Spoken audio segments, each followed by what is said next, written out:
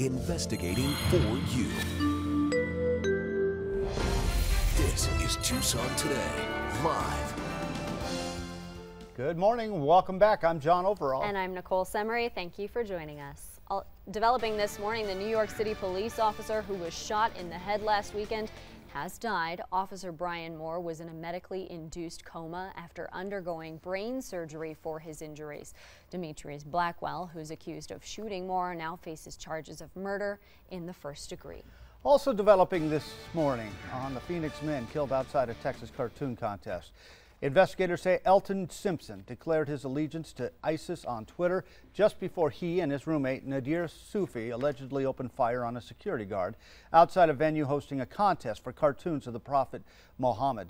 Simpson and Sufi were both shot and killed by police. The security guard was wounded, but he'll be okay. Simpson had been under FBI investigation since 2006. You know, you can find a whole lot of great deals on the internet, but there's also a lot of scammers out there fishing for victims. That's exactly what happened to a local woman. News 4 Tucson's Sean Mooney has tips to keep you safe while dealing on the web.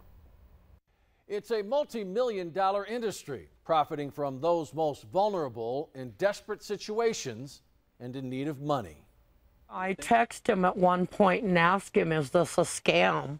And he texts me back and he goes, no, I'm a reverend. And that seemed to make it okay. Patricia Pritchett had to move. She needed cash to do it. She tried selling household items on Craigslist, including a heating and cooling unit.